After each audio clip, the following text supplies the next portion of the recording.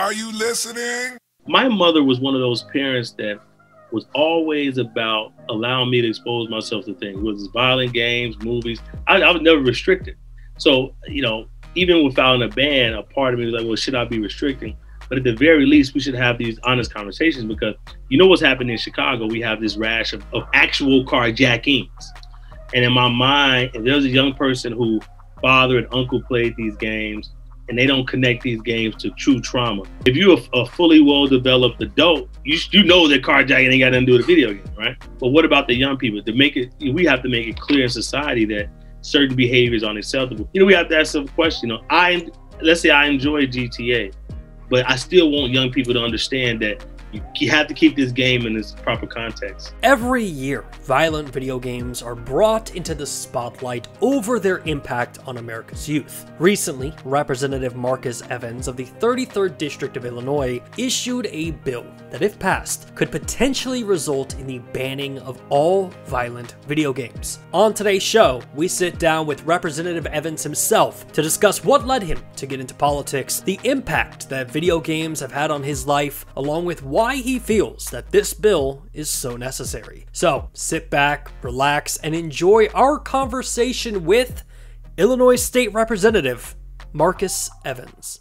Representative Evans, welcome to the Nerf Report. I really appreciate you taking the time to join me today. Thank you so much for the invite. I love to connect to folks. You are officially the first politician to come on the show, so I feel like I have to ask the question, what made you get into politics? Yeah, well, I'm 36 years old, so I'm one of the younger-ish politicians in the state of Illinois, probably around the country. When I was in high school, I was no good at sports, right? I was slow and I couldn't jump and I couldn't dunk and whatever. So I got involved in student government in high school.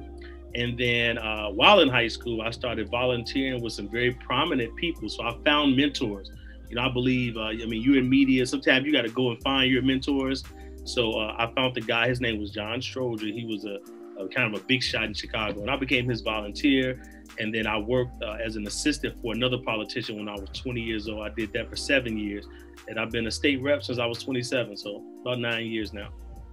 That's extremely impressive. Now, you represent the 33rd District of Illinois, correct? Yeah, which is the south side of Chicago and a part of about 5 suburban areas right south of Chicago. Good, hardworking folks. I represent about 60% in African American, about 20% Latino community, and about 20% white. So it's a diverse community, working class community, a lot of single family homes, not a lot of tall buildings. It's south side of Chicago, so if you're familiar, you see bungalows, you see community homes, working class community, not a rich community. And that's the people representing. It's home for me. I've always lived in the city. I went to college at Chicago State University here, and my other job, in addition to being a state rep, I'm a real estate appraiser, and I also referee high school basketball. I had a slight career in basketball in like junior high, and I was on the bench warmers essentially. So we were the team that got sent out before the game to warm the reps up. So. I can't say too much. Yeah, for me it was rough. I didn't even make the bench warmer, so.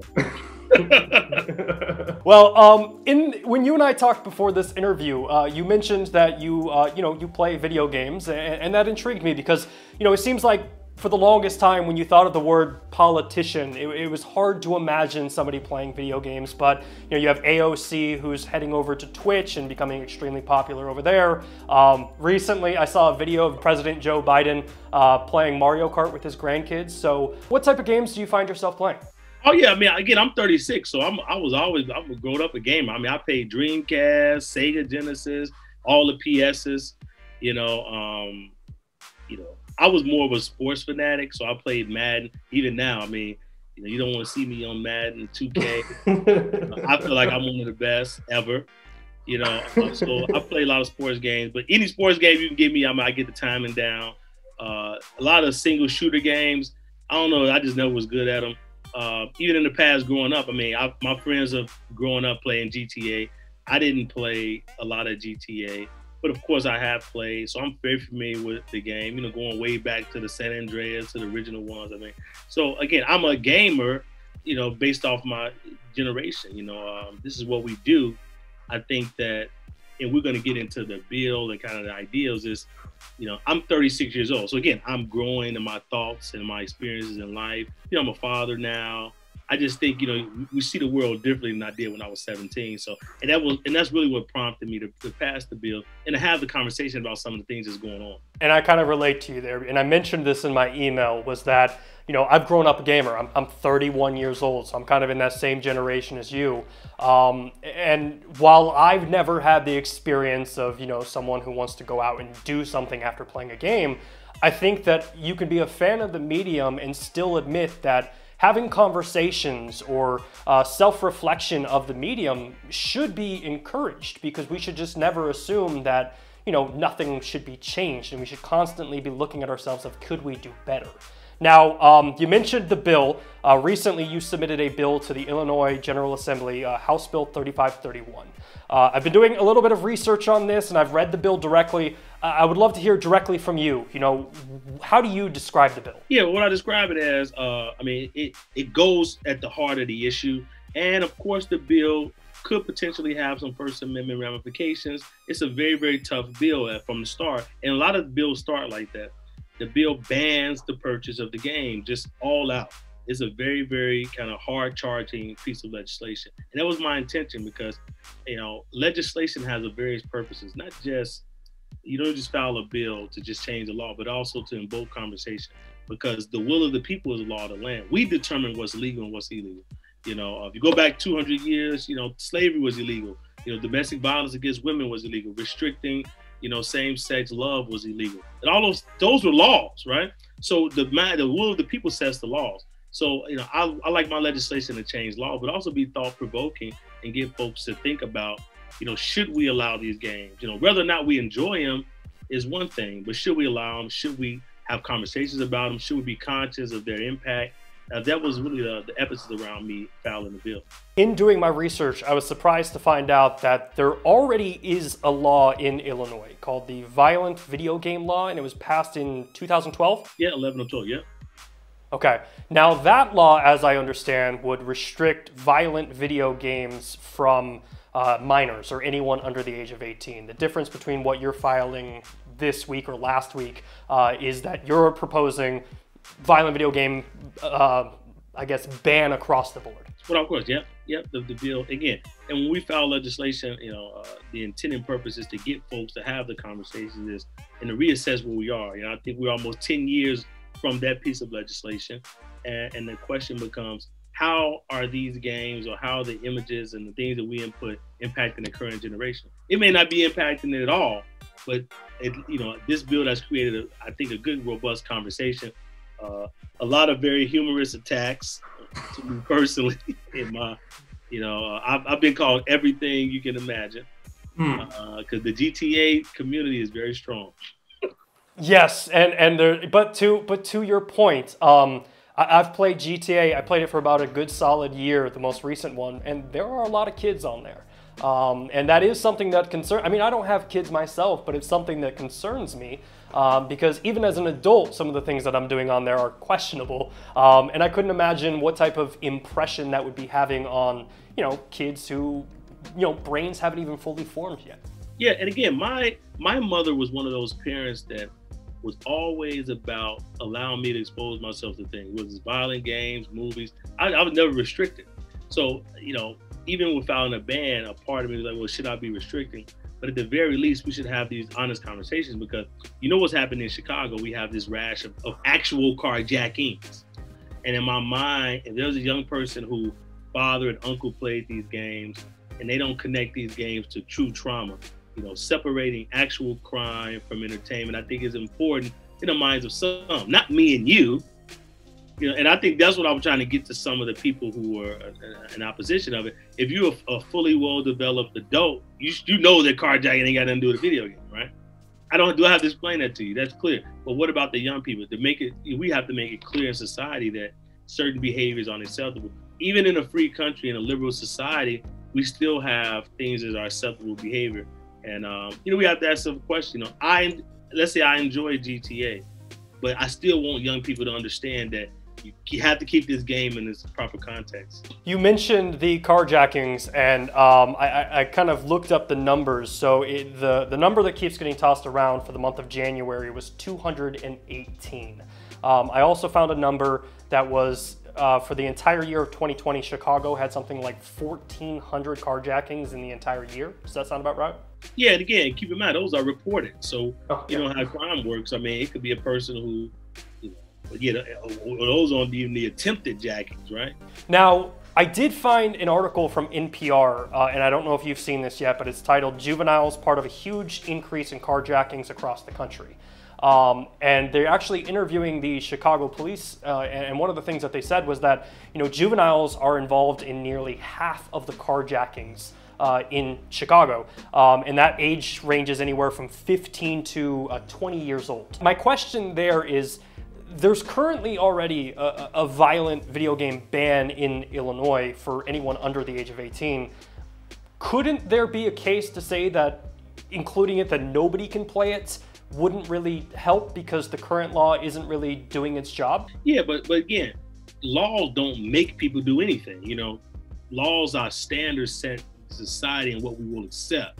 I think people violate laws while we have prisons, but laws don't necessarily govern behavior. They're suggestions and they're normal standards. If this bill were to pass, for example, or continue to advance and the conversation was to go, we're setting a standard that even us as adults, we want to question this behavior at the very least, or set that standard. That's all. That's what laws do. So a part of the thought behind this is setting a standard. We have to send a message that this behavior is not funny, it's not enjoyable, and there's no reset button for real carjacking. Yeah, I was reading some of the punishments for carjackings in Illinois, and it's like, man, if you didn't realize the consequences, that would ruin your life completely. You know. So I think you're onto a point that, you know, we need to make sure that kids know video games aren't real, and, you know, the real world does have consequences. It does, and again, you know, we wouldn't have a slavery video game, we wouldn't have a anti-Semitic video game, we wouldn't have a domestic violence, a dog fighting video game. I mean, we already set standards. I'm not saying that GTA shouldn't exist because there's various factors of GTA. It's an exploration game. Yes, it includes carjacking, but there's other just typical violence in it. It's in other games as well. The bill doesn't say GTA. The bill is about violent games in general and bringing attention that this Chicago violence and some of this inner city poverty violence is wrong. We have to change it.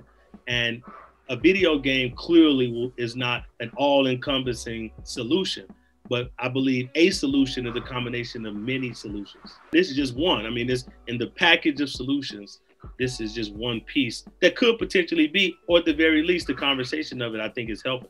Now, earlier on, you brought up First Amendment rights, and that was something that I kind of found it seems to always be the line that gets thrown out when there's a conversation about regulating video games. Both the states of California and Washington have tried to do violent video game bans in the past, but they've been knocked down by the court. What is so unique or different about the current Illinois law that it allows it to stand the way it is currently? Yeah, well, I think, again, because it's not a full-out infringement, it's more of a, you know, it's a small caveat. And when you get to children and children's protection, I think there's a lot of groups that support that. My bill is a tougher pill to swallow because it's infringing on adult, you know, activity, and people hate that. I mean, people want to do what they do, whether it's porn or strip club. People want to enjoy their vices because you grew up to be an adult. You don't want another adult telling you what not to do. And I think and I understand that, you know, alcohol, cannabis is, look, I voted to legalize cannabis. How could I stop video games? If people want to drink alcohol and cannabis and GTA, maybe that makes them happy. And I've gotten messages like that, you know, this makes me happy. And I really love the input because a guy told me on the internet that when he gets off work, he looks forward to playing GTA as part of his stress relief. So adult freedoms are critical in this country. This country is based off that. Do what makes you happy as long as you're not infringing on someone else. And I'm taking all that input in, and it's been a great experience. When you file a bill like this, you know, sometimes the conversations, you know, are very helpful in understanding what's the basis of this country. And that Constitution means something to folks. I'm one that believes that the Constitution is a living document that we should continue to reevaluate, but some don't. It depends on your view, and I love all views. That's what I love about this country, man. We got such a diversity in views and looks and experiences. So it sounds like to me, you know, the current bill that you submitted isn't as much, you know, this needs to be set in stone. It sounds more like you're just trying to start a conversation among your fellow representatives. Yeah, at the very least. Or I think I don't own the law. You know, I think politicians understand that. I work for the people, and I want to listen to the people. We propose ideas. All bills are ideas, and the process is to communicate with the interest groups, you and others. And if the love for legislation is there, it should move forward. But the hardest thing about some politicians is they take everything personally. If people don't like your legislation, you have to reevaluate. I put the idea out there proudly because I believe this could potentially be a solution. But maybe the conversation ends up being the solution. That's the thought process of bringing all those great minds together. Let's just say in a different world, people would have said, you know what, we need to do that. And maybe the ban will go forward. But in this reality, people are pushing back. And I have a decision to make. I can push against the people and be a terrible politician, or I can listen to the people and, you know, reevaluate it. But the process is in the conversation and listening. The people who use profanity or if you use nice words, doesn't matter. I want to feel it because all of that input helps us make great laws. Well, and that's why I was so appreciative of you coming on because, you know, like I said, I live in Austin, Texas, and you know, when I started reading about the story of, you know, the carjackings, and then I read that a local organization, I believe, is putting security guards at every single gas pump to curb it, that's a world that I'm not familiar for. So when you see an article of someone pitching something or a law similar to yourself, immediately you think about it in your world and you don't think about it in that person's world. Yeah, and again, like my mom lives on the south side of Chicago, my grandmother, and they're afraid of getting carjacked right now. I mean, this is a real issue, right? So does it bother me to, you know, to bother a few GTA fans or look for a solution to protect my mother, grandmother, and the women and seniors in my community? I mean, I'm coming up with other ideas as well. This is the only idea. And that's why I want to make crystal clear. This is the all-encompassing idea. It is the only the utopian idea. No, we're coming up with programs for the children. I'm working on funding for a community center and for our park district. We're looking for other solutions and a grand solution. This was just one of the pieces. And again, this is a piece that at the very least invoke conversation, even if I can't get it passed, because that is what this country is about. And again, the diversity of the country. You're a guy down in Texas. I'm a guy up in Chicago. We're talking, we're connecting, and sharing ideas. I've accomplished a goal. Even if the bill doesn't pass, I still feel good about it. Now, I guess if I were to give you kind of any, you know, my personal take on, you know, reading the bill, I do feel that there is a potential slippery slope inside some of the wording. Potentially the word of physical or psychological harm to another human or an animal. Unfortunately, I was spit-firing video games last night when I was thinking about our interview, and I feel like that would almost cover 75 to 85% of the video games in the industry. Is that kind of what your intention is, or kind of work me through your thought process? Yeah, again, my thought process, when you're putting words down, and that's why we have discussions, you put words down and it makes sense, and the input is what changes the direction.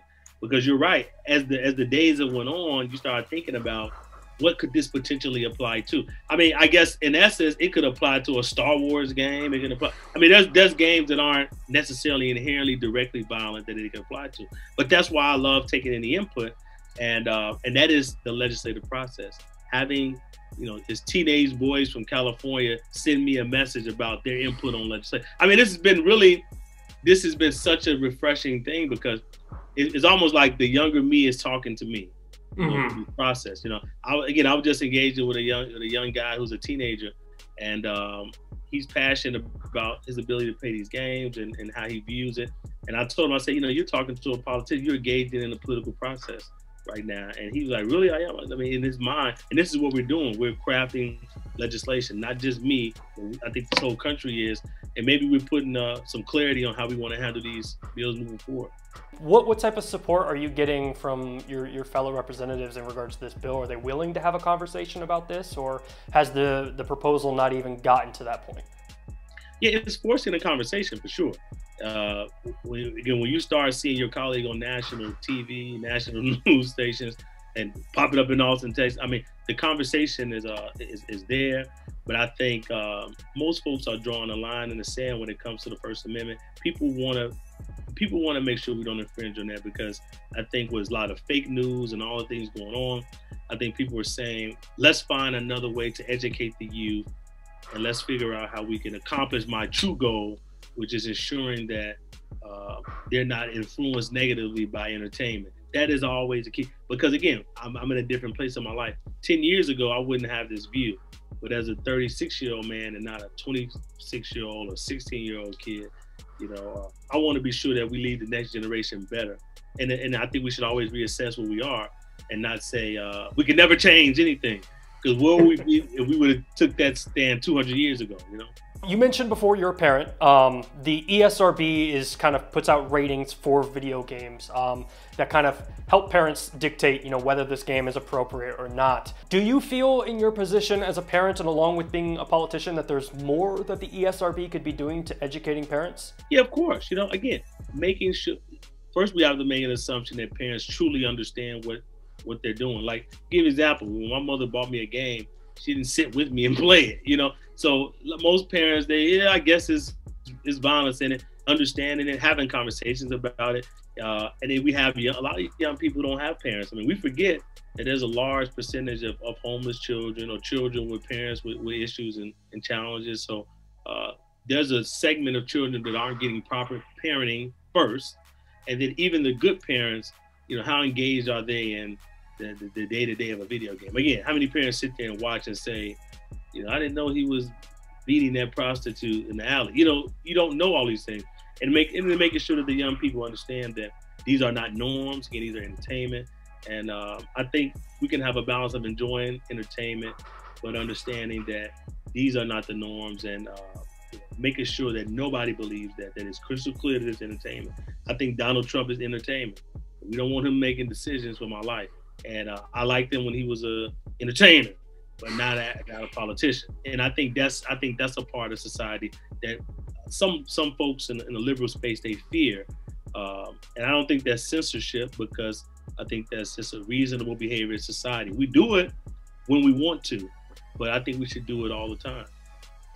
Yeah, I think one of the things that probably complicates it most for parents is that video games are moving into a digital or a cloud-based environment. Growing up as a kid, if I wanted to rent or buy a new game, we had to go to Blockbuster. I had to hold the box up to my parents, and then they gave me the seal of approval once they looked at the box, and those days are kind of gone. Now, within the press of a button, a minor or a kid could be buying games on their parent's account, and the parent really doesn't get that opportunity to kind of see what their kids are playing. And engage in a conversation about entertainment. And the key to this is we don't know who's being influenced negatively or positively, or if they're being influenced at all. We don't know. There may be a young person, again, that may believe this behavior is normal, so they go out and do it. They could be influencing their friends, encouraging it. We just want to I would like to set a standard that this behavior is clearly unacceptable. And but now it's interesting. I'm jealous of these children now, because in our time, man, we had to really work to do anything. I mean, this is amazing. Like I said, my son is 2 years old, so he's not playing video games yet. But I do think about that probably and you start playing hardcore games at 7, 8? Yeah.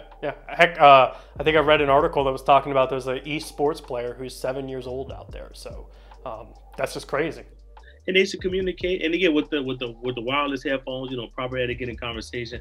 I just think we just want to make sure that that as society becomes more digital, that it's still a good society. And just having those conversations, I think, is very helpful. It's some stuff that's said on e-gaming too. I played a couple times. That's kind of wild, And is that a standard we want for the future?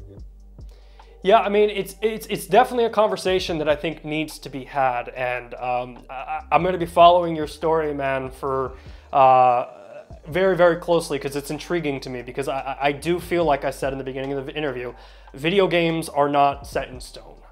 It should be something, along with all forms of entertainment, we should be looking at constantly reevaluating and making sure that we're being the best that we can, and we're leaving, to your point, the best generation that we can for kids in the future. Because think about it, technology in these games have an even greater impact on society than they used to, because, you know, again, older adults like us are lifetime gamers, right? So we're really the first generation who our whole life these games have been a part of it. You know, like my mom, and there's a time I don't really remember a time when I didn't play a video game, right? From, you know, I'm 36, 31 years ago was what, 1990. The games were existing. Right? I was born in my consciousness. These video games have been a part of my life, and I wish I had more time to play them now. I'm very busy now, but I love gaming. Gaming is important, but gaming is going to have to be a part of, I think, the national. I think one day we're going to have a gaming committee in Congress, because gaming is going to be such a part of the society, and that means gaming has a larger responsibility. The industry is going to make $1 quadrillion or whatever that number is, but do they have a role to play in society? I think they do. Well, I've got one last question for you, and hopefully this doesn't upset your constituents. What is the best deep dish? Man, again, I told you, I was born in Chicago. I grew up in Chicago. I'm a real Chicago guy. So of course the best deep dish is in Chicago. Let's just make crystal clear. But man, that's a tough one, man. I'm really gonna upset it. I mean, you got Geno's, you got, you know, can I give you three? You just need one? Sure, yeah, top three. I mean, there's so many, you know, Geno's, Lou Malnati's, but I gotta shout out Beggars. Now Beggars has, you heard of Beggars Pizza? No, I haven't. The Beggars Pizza started on Southside Chicago, in the Blue Island, Beverly community. And they got a great thin crust, but the deep dish is the real deal as well. You know, Lou Malnati's is phenomenal. Lou Malnati's, I mean, you're familiar with them, they're all over the place. And Geno's East, of course, you just can't go wrong there. But man, it's some small pizza places. It's a place called Chuck's on Western. You got, as I already said, Beggars. Man, you can't go wrong here, man. You can fall into some good pizza here. Yeah, I grew up in New Jersey, and it was similarly there, where you couldn't go wrong. I mean, when we would go to New York City for vacation, anytime you got pizza, it was going to be good pizza. And the time that I have been to Chicago, I've never complained about pizza. I mean, the deep dish is fantastic. We used to have Geno's here in Austin. It unfortunately didn't catch on too well, but it was delicious. I genuinely wish they were still open. Yeah, I don't know, man. Yeah, I love pizza, man, but it's hard living in Chicago, staying in shape. I tell you that. We got some great restaurants, so. Well, Representative Evans, I thank you so much for coming on and talking about your bill. And if there's anything that we can do here at the Nerf Report for you in the future, please don't hesitate to ask. If people would like to find more information about you, where should they go? Yeah, my website is repevans.com. I'm really active on social media. Again, like I feel like I grew up on social media, you know, so you can search me at Marcus C. Evans Jr. Now I got like a general name, so you got to put Marcus C. Evans Jr. And then I'm on Instagram, repevans33. So I try to respond as much as I can. You know, hit me up on social media. And then I think we should celebrate the fact that we have a generation of politicians who game for real. You know, I think that is something that who understand gaming. And I think as they get older, those folks will start reevaluating their thoughts on gaming.